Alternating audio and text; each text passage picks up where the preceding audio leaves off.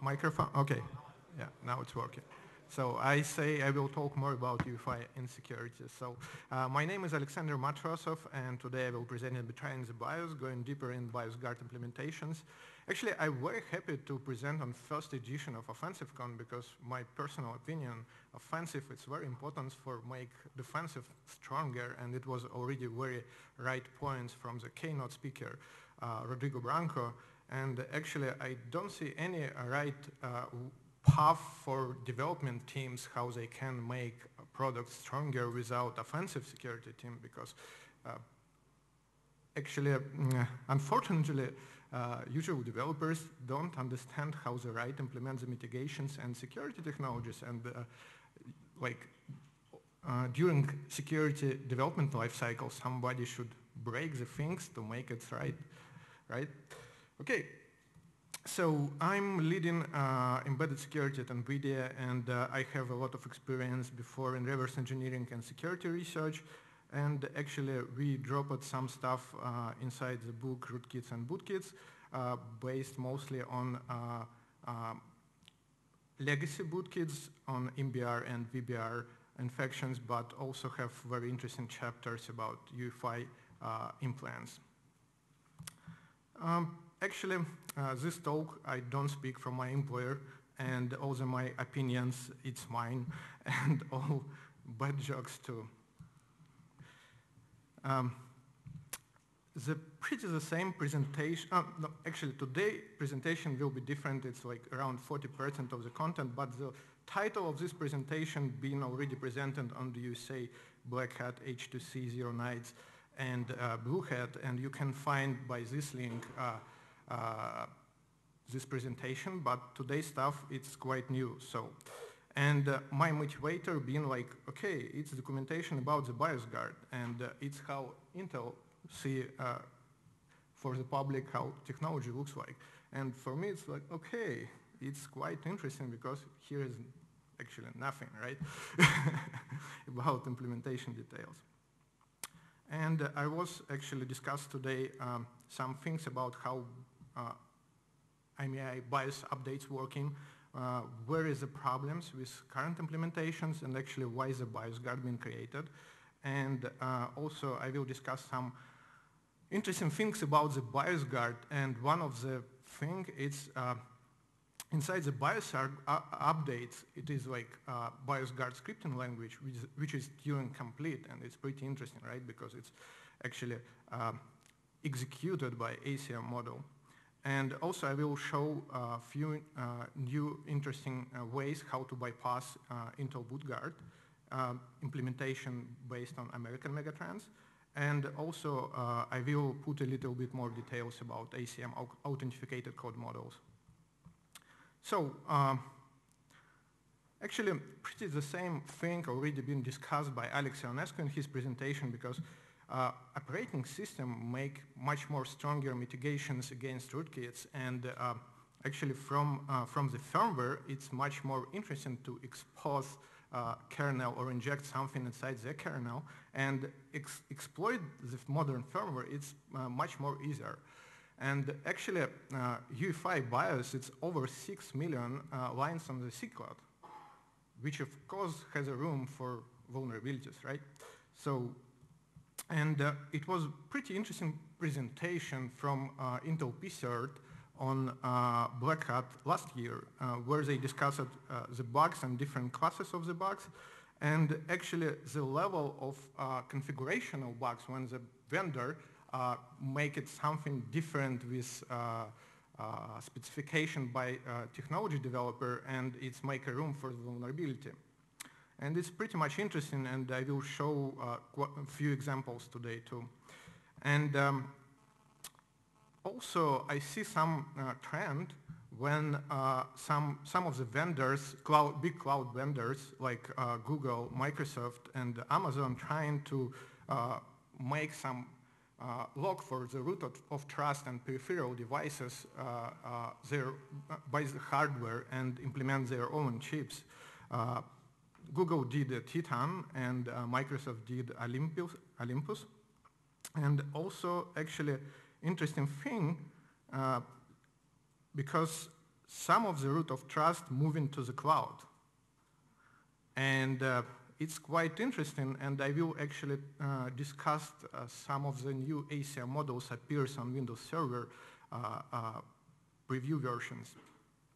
So here is a reference if you want to grab more information about these technologies, but today I will focus on another things, but actually also about locking the root of trust in hardware and how we can break it. And but I'm actually very interested to look inside the Titan or Microsoft Olympus chip too, but it's not common to buy on the market, right? So it's no more actually legacy in the BIOS anymore, right? No legacy BIOS, and UEFI actually everywhere, and now legacy inside UEFI because different vendors have different cycles for the update their firmware, and also the ecosystem of UEFI and firmware is very inconsistent. So it's how many firmwares we have inside the BIOS update. So, and it's quite a lot, right? Here is some CV numbers. No, not here, but yeah. Oh. So one of the interesting thing. I've been looking different BIOS updates and so the BIOS update is signed, but some of these firmwares delivered separately, as example, a banded controller, and it was not. And here is the list of the files from a BIOS update, and we can see yc.bin, and I've been very interested because it's, I will not say the vendor name, but they actually don't sign embedded controller update, and also provide separate tool for update this firmware. And I looked to the tool, and it was pretty straightforward, even by the comments. So the firmware is not signed, and we can use like signed driver or signed binary with a signed driver inside, which is updates the unsigned firmware. And that's cool because like BIOS actually communicating with embedded controller some ways, and it's new room for like attacking some of the SMN services which is communicating with embedded controller from the firmware inside. And I think a lot of vendors will be look on this picture like security boundary will be not breaking, right? We already updated the firmware, and firmware should communicate in the right way with all the SMM services. Yeah. Never underestimate reverse engineering in your trod model. So, what kind of vendors today I will cover? It's Gigabyte, Asus Tech, MSI, and Lenovo, and all vulnerabilities actually there, which will be discussed today. So, it's quite high-level review how many different technologies we have to protect the BIOS, and we can see different things, and most of them it's just log bits, which is actually locking some activity from the user mode or from the kernel mode to update the BIOS. As example, BIOS log bit or BIOS write enabled. And also we do have BIOS guard and boot guard, which is actually has authenticated code models, and partially the technology is implemented in these components, and these components verified by microcode. And also spy flash protection by PRX registers, which is raise the bar for a bit more for spy flash write operations, but these three vendors doesn't use this. So, and these CVs which have been discovered for Black Hat talk, and today some of the things will be without CVs. So, it's a BIOS update process, and usually we have update application which is communicating with the driver, and then the driver copied the BIOS update image in specific memory and calls a watchdog over SMM service, which is actually called from the ring 0. And it can be implemented in two ways. For one of them, it's a semi-flash, and one of them, it's a security semi-flash. And actually, most interesting is security semi-flash because specifically this SMM Dixie driver verifying the signature of the BIOS update. That means it's pretty complex parser there. And also, I start looking some of the BIOSes, and they're using like SMI, second semi-flash, but this actually dumped from one of the Dell systems where SMI flash still loaded inside SMM. So that means we can communicating with this driver because it's loaded and registered in EFI system, runtime services. So, and it was quite interesting thing because BIOS updates being checked by secure SMI flash, but we can still use this SMI flash and communicating with this SMI flash driver, and this example attacks this. So here is actually SMI handlers for security SMI flash. We can see the load image, get policy, and set policy. And get policy actually very interesting because it's the most complex parser for this driver, and it's covered the BIOS update signature verification. And I was quite interested to get in its reconstructed flow from the Dixie driver by pseudo-C, and say, okay, we have a get policy, which is pass some parameters to the function, and inside this function we have, well, memcpy, quite interesting in the parser. And actually, it was one of the main reasons why Intel creates the BIOS guard. And BIOS guard, it's actually armoring BIOS updates because all the verification flow mostly happens inside ACM model, which is actually split security boundaries between SMM and ACM. And also, all SPI flash operation controlled by ACM model. That means even if it will be vulnerability inside SMM driver, attacker can't actually raise the persistent because it's ACM communicating with the SPI flash. But of course, in the real world, that's not true because vendors want to find the ways how update firmware easier. And the technology is very complex, I mean BIOS guard, and it's hard to implement, follow all the points for specification, I think, because it's why they make some rooms for attacker. But let's discuss what Intel BIOS guard doing. So actually, first of all, it's armoring SPI flash access and access controlled by BIOS guard ACM. This partially implemented in microcode and PCH and actually using an embedded controller. And also, it's why I show some previous slide when the embedded controller not been signed. And but as example, if this platform will use the BIOS guard, but embedded controller will not sign it.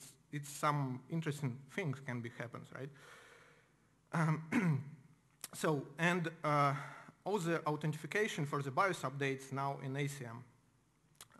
But some of the vendors still have a room when we can program firmware with a physical access by flash programming tool. And also, post-update verification only rely on Intel boot guard integrity. And here is my targets for reverse here is the list of my targets for reverse engineering. I look inside SMM drivers. I look inside ACM and also check the format of the BIOS updates because it was different. Here is a list of the components which using by BIOS guard. And actually very interesting because we can see 8 different drivers, some of them in platform initialization state, some of them on SMM and a Dixie. So it's huge attack surface because we have like 3 different SMM drivers, and BIOS guard services, it's specific a model which is actually executes the BIOS guard script. So, and here's some artifacts because actually SMM drivers for the BIOS guard can be loaded, but the technology will be not enabled just because some of the developers, it's lazy to remove from the firmware image. It still appears on the platform, but not use it. So how we can know the platform is using the BIOS guard? This signature has been reconstructed, and all American Megatrends PFAT, all BIOS guard update packages have this signature, AMI PFAT, AMI BIS GD, and also if the platform using the BIOS guard, the firmware variable, BIOS guard capsule variable appears in, but actually you can't modify this firmware variable outside SMM, only SMM driver do. And also this GUID for ACM exists only when the BIOS guard really used. So how AMI BIOS guard format looks like? So we have BIOS guard header, script, and firmware update package. And also in the BIOS guard header, we can see interesting things like a firmware security version number and embedded controller security version number. And that's actually been very interesting to find that because that's mean embedded controller using by some of the services of the BIOS guard.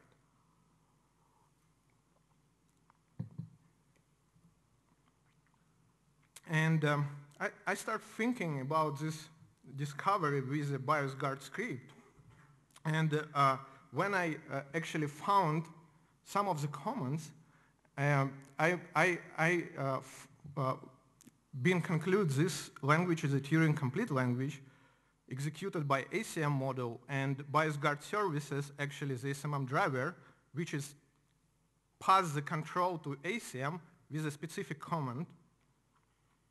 And BIOS guard script support operations which is communicating with a SPI flash chip. So here is operations which is I restore. It's load store, which is can like load and store the byte or word value, CMP, copy, jump or conditional jump, and also most interesting command and read the key hash, which is in firmware programmable fuse.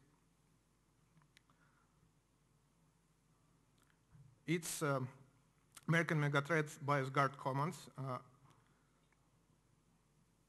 One of the most interesting is of course write and read and erase because it's using over BIOS guard update process. And these commands actually partially can be used inside the SMM driver. And it's quite interesting because it's destroying consistency of security technology, because in ideal world, it should be only ACM model which is control all the write and read operations for the SPI flash. But in the real world, we have partially controlled operations from SMM driver.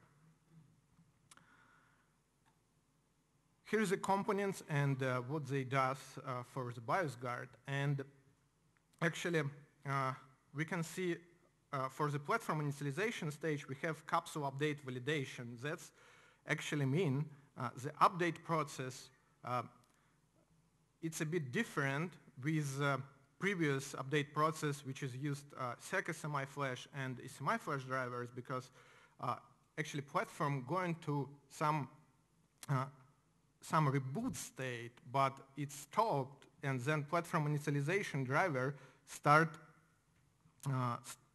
not deep reboot, it's like not asleep, it's S5. And then PA driver trigger it and verifies the capsule update.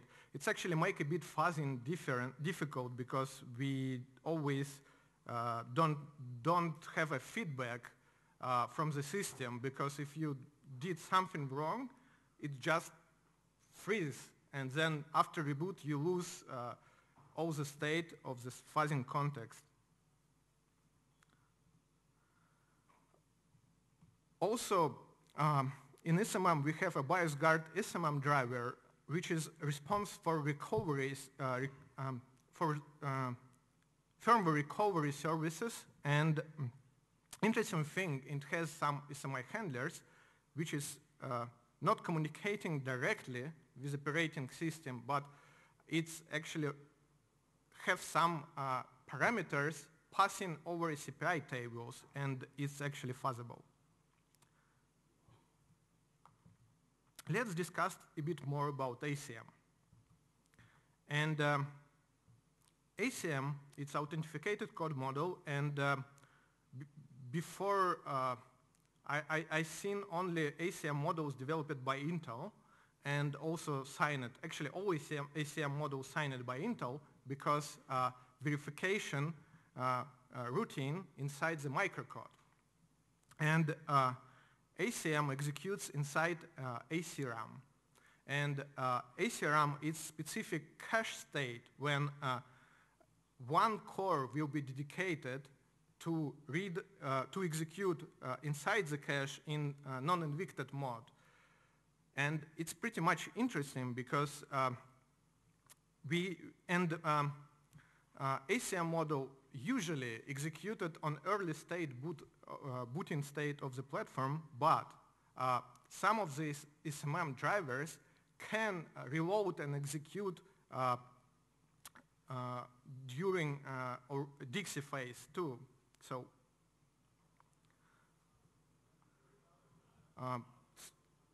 very interesting thing, what I find out when I reverse engineered ACM models, it's ACM models, it's mixed, developed on mixed between C and assembly language. That's pretty interesting because development teams can apply the static analysis tool, I mean like usual static analysis products for finding the vulnerabilities in the C code, but here is assembly, it destroys some the path to find vulnerabilities, and it doesn't work there. So, and actually assembly code, it's around 30% in ACM models. And okay, what kind of ACM models we have inside the BIOS update? And we do have SNIT, and currently actually SNIT and SClean is one model. It's TXT related, and Intel Boot Guard and Intel BIOS Guard. But Alex Ionescu tweeted in 2017 December about new ACM model discovered in the file system in Windows Server. And specifically this ACM related with TXT, and it's locked the secure boot state for guests inside the Hyper-V cloud. Here is the format of recovered format of ACM model. It's undocumented, and we can see it has an entry point and also signatures, RSA, PSS signature inside, exponent, public key, and header, and of course entry point for starting point for execution. And most of the models, it's around like 32 kilobytes to most bigger one, it was 256 kilobytes for BIOS Guard. Here is ACM header, full ACM header recovered. And actually, I will be release the model for IDA for loading ACMs. before I developed only for BootGuard, but currently I made a generic model and will release after the conference. And what is an interesting thing, before it was found the vulnerabilities in ACM only in ISINIT and mostly by Invisible Things labs. And we can see it was only 3 public known vulnerabilities, which is privilege escalation to ACM, but it's privilege escalation, 2 of them it's privilege escalation by code execution. So, and 2009 and 2011. And one of them actually pretty clear described inside the paper Intel.txt via SNIT hijacking. But it was no more issues found publicly. But we have, as you remember on previous slide, C and a mixed assembler code. So, and mostly all the ACM models developed by Intel use non-invicted mode and have some dependencies by chipset. So you can't take one ACM, put inside the different BIOS update for different platform and load there. So it will be not executed. And for BootGuard, it actually verifies K-manifest and Intel initial boot block, IBB. And actually I will a bit later on the next slide describe what that means. But it's a parsers, pretty complex parsers inside ACM model. So here is a flow for the Intel BootGuard, and we can see how actually many routines and code blocks we have by this graph. And here is a call graph from the entry point and what actually this ACM does.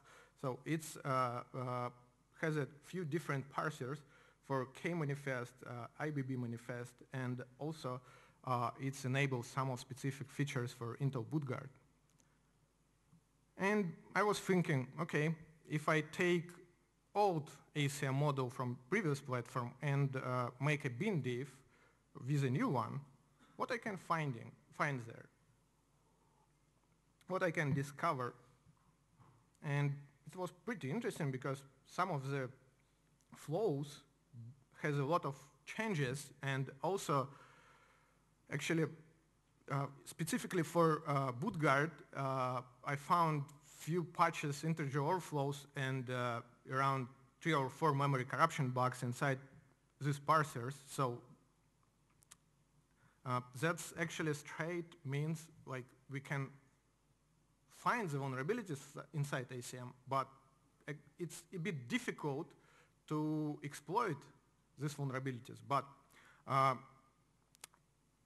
ACM models can be loaded from the file system for some of them. As you can see from screenshot of Alex Ionescu tweet, Microsoft TXT model signed by Intel loaded from the file system because it's loaded by Hyper-V. It's not loaded by Hyper-V, it's passed to SMM by Hyper-V, and then it's loaded in the invicted, non-invicted mod hash. It's pretty interesting, and it's much easier to fast from file systems. Then you have a BIOS update, you change it a bit, and then you need flash another system and boot and again make this loop. It's pretty hard and takes a lot of time. And now one of the most interesting part about new bypasses for BootGuard. So BootGuard armoring secure boot, and actually most interesting thing, it's locked root of trust inside the hardware, and been developed in 2013, but it was few the changes because when I reverse engineer in different versions, I find out some of the changes in the technology. Most interesting mod, it's verified boot, where it's locked root of trust hash for vendor key inside a field programmable fuse, and there it's actually attack surface getting more complicated because we have now a hardware component. It's Intel BootGuard operating modes, but actually most interesting, and actually most of the vendors use it when they measure it boot and verified boot enabled together, and that's mean like we have root of trust located in the hardware, and also some of the paths for most software mods for sleep and for hibernate sometimes use only TPM. It's the BootGuard flow when CPU actually from the reset vector before even BIOS will be enabled, start booting and getting the control. It start CPU microcode flow, which is actually execute ACM module and verify IBB initial boot block, which is usually cover sec and PA phases. Here's a chain of trust for BootGuard. So as we can see, we have some of the relations with memory engine, because memory engine responsible for programming field programmable fuse. And also we have a key manifest and initial block manifest, where is actually initial boot block stored. And also we do have a lot of different components, but for us, one of the most interesting is the signatures and what the signatures cover and the hashes values. And we can see OEM root public key. And also we see this OEM root public key being signed in K manifest. And it's important for the future because, remember, for the future because I will show how the vendors actually implement this flow wrongly. So it's locked by hardware, this component's inside the firmware, and what's actually validation flow doing. So it's verify by ACM security version number and execute ACM then, and after signature verification. Oh, actually it's verified boot flow from SMM. It's a bit different. Oh, actually here's interesting thing because when you close and open your lid, the vendors always fighting how fast you get some picture on your screen. And of course, if you go all the flow for verifying all the boot root of trust, chain of trust, it will be pretty long time. And they implement a specific SMM driver, which is only check the previous state of verification flow. If it is good, then it's passing control to the operating system. And it's actually the flow what this SMM driver does. And also here's a chain of trust for the OEM K hash. And we can see it is we have K manifest, which is cover KMID, and we have OM key hash, which is only covered by K signature. Here is a K manifest, and also it's been recovered by reverse engineering, obviously, this SMM driver.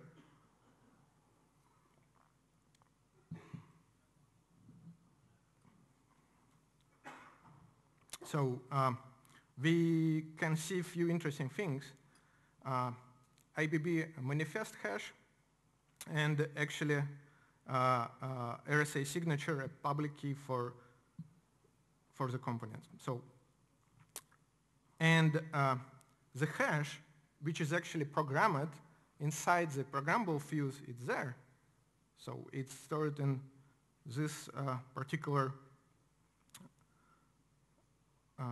volume inside the BIOS update. Here is BPM, BootGuard policy manifest, and it's quite interesting because it has IBB segments, and IBB segments showing the coverage for components inside the BIOS by hashes value. And it was also recovered. And when I discovered these things, I started thinking, how I can automate to verify IBB for all different BIOS updates, because like we have all the values and this coverage pretty much easy to calculate. So I commit to BIOS guard UEFI tool for verifying boot guard values. Last year in October it was first commit, and then much more improvements in end of November.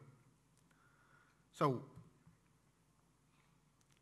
actually attacker never attack standard, right? So it's always looking inside specific implementations, and it's pretty smart, because why we should look on the standard, let's look how it's implemented, where is actually vulnerabilities exist. I look inside by boot guard Dixie validation flow, which is actually verifying one of the transition flag when you open the lid and return your system from the sleep. And actually, I start looking more deeply on this transition, and so error messages sometimes provide much more context for reverse engineering than other code, and these errors says like about specific verification or the state which is being in the true when the chain of trust being verified correctly. So I mean, wow, that's interesting. And after actually I showed this bug on Black Hat USA last year, Alex Yermolov from Embedded discovered the same bug inside Intel NUC and been reported to Intel, and described some details on the blog. But let's discuss more specific implementation details. It was my target platform, and it has an American Metatrans BIOS, and the same as Intel NUC use. It's why the vulnerability been the same. And actually, for the boot guard, they did almost everything properly, but they not locked IMI because it has a read and write access, and also it's been a problem with hash, because it's been not programmed. Oh, it's not been locked. It's been programmed, but not locked by field programmable fuse. And that's been quite interesting for me, because we have OpenME region and programmable field fuse programmed by ME. So you can actually use a specific SMM driver to just erase this hash inside, and it will be pretty much that's it. And also, they actually use measured boot plus verified boot, which is more stronger mode, but it's not helps because of these bugs. And let's discuss how actually it's worked. So this part in hardware don't exist anymore, because we already know we can clean the hash. And actually I did it in a previous presentation, show it in more details on it. And our root of trust now only firmware. So, but okay, so it's already fixed when they programmed the hash, right? So we have everything done correctly. We have disabled ME regions. We have programmed field programmable fuse. Everything is done. So what the attacker can do in this case. So, but remember, this root of trust for the key, right?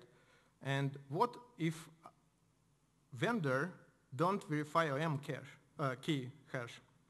And actually, I reverse engineered on Lenovo on X230 series. For ThinkPad, they doesn't verify the key hash, the vendor hash. So that means they break the root of chain of trust, but it's implemented correctly.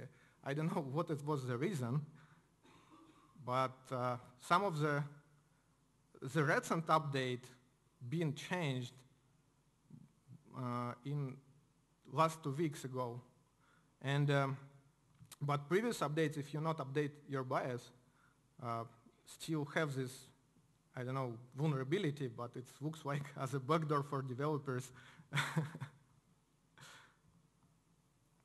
Also, for bootguard flow validation, as I mentioned, we developed a specific UEFI 2 version, and my commit actually validated all the bootguard flow, which is covered, which is not.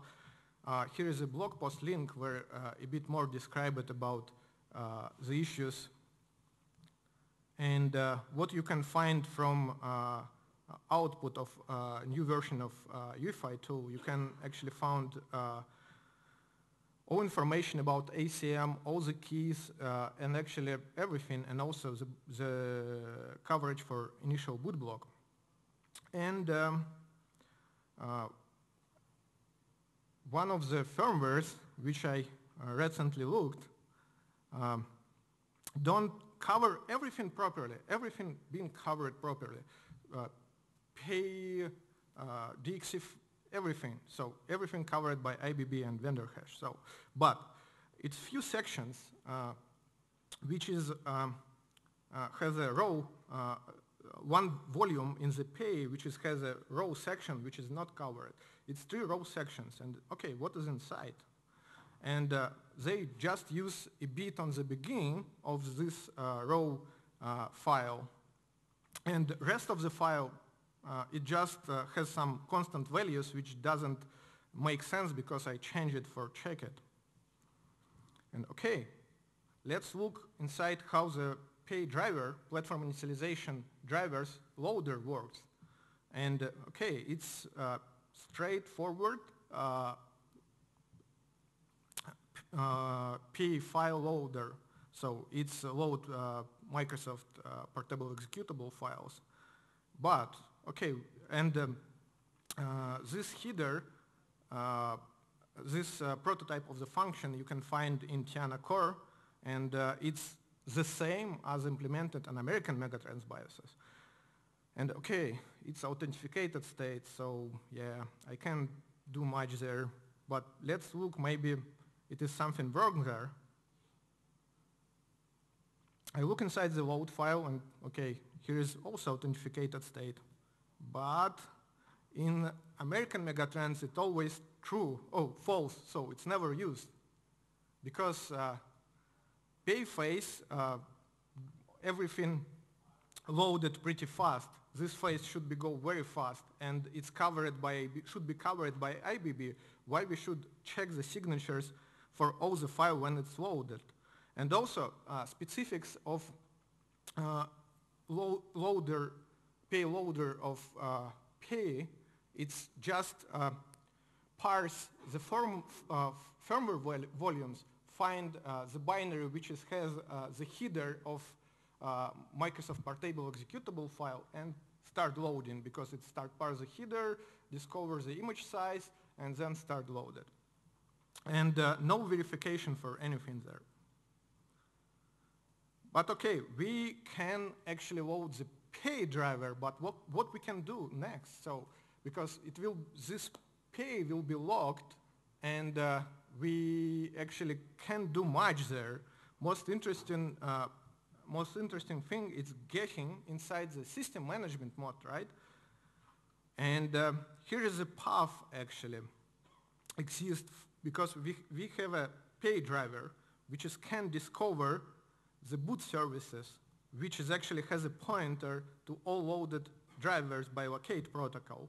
So boot services can easily find by the signature just in the memory or during the platform initialization phase, and then we hook locate protocol and inject malicious driver by this locate protocol function.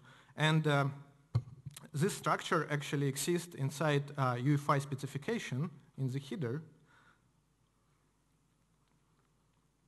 And all the constants also there, so it's kind of unhorsed for finding inside the memory.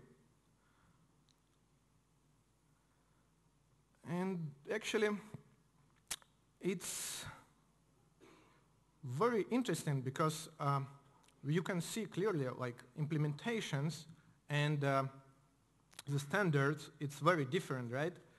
And sometimes you can discover very obvious bugs, and also it's not expected being by original developers because, okay, we have a row section, but what the attacker can did there, because it's not executable file, it's just the data.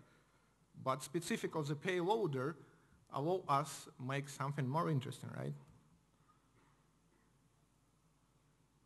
And in the end, I want to say, so it's two different realities between developers and the attackers, because they think in different ways, and it shows the importance to connect two different worlds in a very productive way for making products more secure, right? Thank you for your attention. And we have actually around 5 minutes for the questions.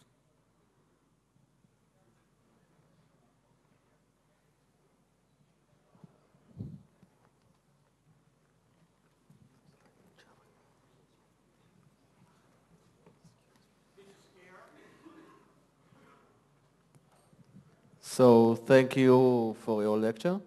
I'd like to ask you to expand about the communication methods between SMM and ACM, if you could.